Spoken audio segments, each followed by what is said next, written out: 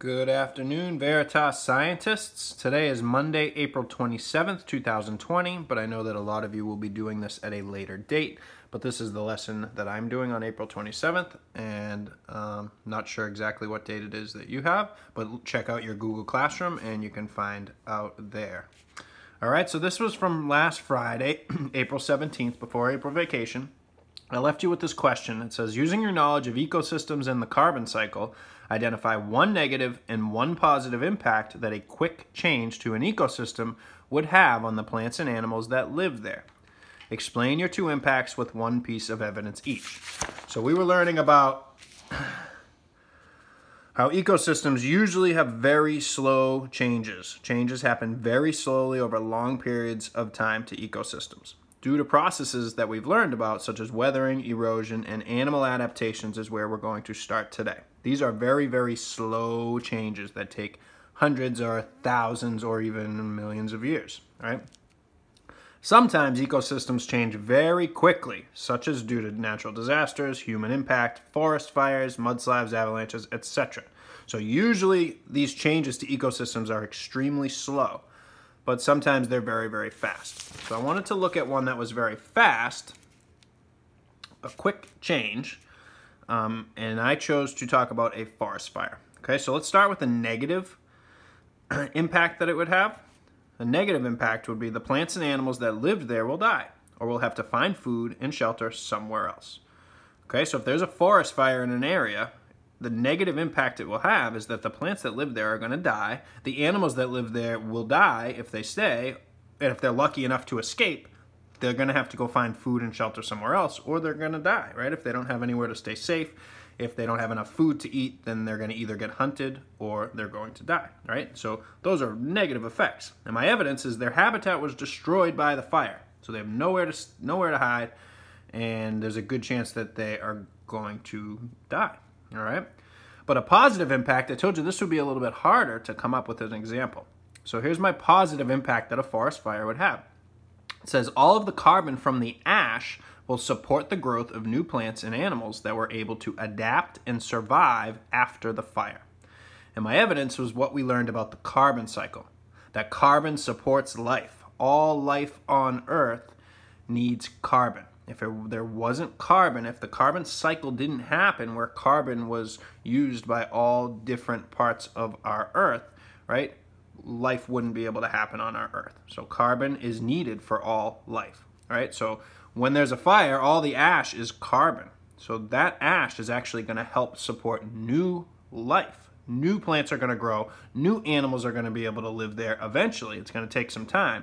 But those animals that were able to adapt, or the plants that were able to adapt and grow after a fire, are going to be able to survive, and it's actually going to give lots of opportunity for new, fresh life. So that would be a positive thing, even though forest fires are not positive things.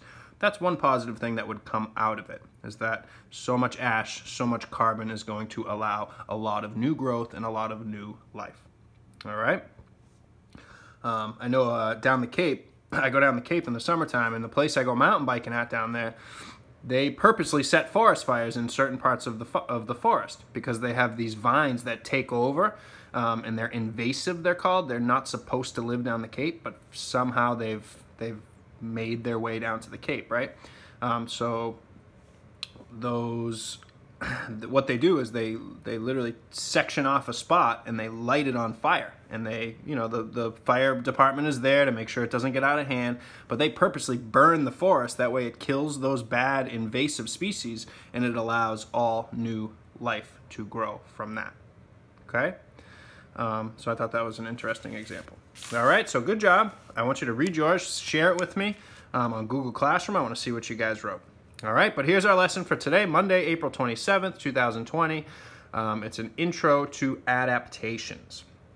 So let's start with some vocabulary. Now, you did learn this in 4th grade. I know that because I used to teach 4th grade. So this should be a little bit familiar with you. Before you watch this video, you should have watched the one that says Science Intro to Adaptations. It's a video of me down at the farm talking about skunk plants. Please check that video out because it'll help you to better understand what we're learning now. Okay, so an adaptation is a noun. That's what the N stands for there. It's a thing, right? It's a change that happens to a plant or animal or any living thing that allows that living thing to survive and multiply or reproduce in its environment. So an adaptation is a change that allows a plant or animal to be able to survive where it lives. Okay, another form of that word, adaptation, is the noun form. This is the verb form. There's going to be some action when you say adapt. So to adapt is the act of changing so a living thing is able to survive in its environment. So the adaptation is the change. When you adapt, that's the act of an animal changing. Okay, so you're going to hear this word and this word a lot, adapt and adaptation. Okay. Number 2 is structural. Structural is an adjective because it describes a noun. So a structural adaptation, so structural describes the body or physical part of something.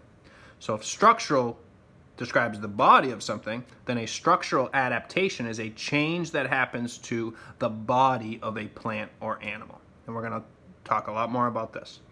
Now here's another word, behavioral, which is also an adjective. It describes a noun. So behavioral describes the way a plant or animal acts, or the way that it behaves, right? That's kind of part of this word is behave. All right, so a behavioral adaptation would be a change in the way that the animal acts or behaves. So we're going to learn about structural adaptations and behavioral adaptations, which are the two types of adaptations that plants and animals go through so that they can survive in the place that they live. Okay? So here's some examples. The red are structural adaptations. So structural adaptation is a change in a living thing's body parts that allow it to survive in its environment. Okay, so if the body parts of something change, then it's a structural adaptation. Okay, so here's some examples. Wolves have sharp teeth and claws. Since the teeth and the claws are part of their body, those are changes that happen to their body so that they can survive where they live. Those are structural adaptations. Okay, the second one, cheetahs have large nostrils in their nose, so they can take in large amounts of oxygen in each breath, right? They're extremely fast, and part of the reason why they're able to be so fast is because their nose has big nostrils and allows them to take in lots and lots of oxygen for every breath that they take, which allows them to be able to run faster. Okay, so that's a change in their body part. The nose is part of their body. So since the change was their nose, it was their body part, it's called a structural adaptation. And here's an example that goes back to the video. It says, skunk plants have strong roots that hold them tightly into the ground near a river. So since the roots are part of the body of the plant, right, then that is a structural adaptation. Those roots are so thick and so strong and hold them into the ground really, really tightly that is a structural change or a structural adaptation that has allowed them to be able to live next to the river like I talked about in that video. Because if they didn't have that change, if they didn't have those really strong roots, then they would have just been washed away by the water and they never would be able to live there. So in order for them to be able to survive next to the river, they need to have had that change. They need to have had that body part change. And those are structural adaptations. We'll talk more about those in the next lesson.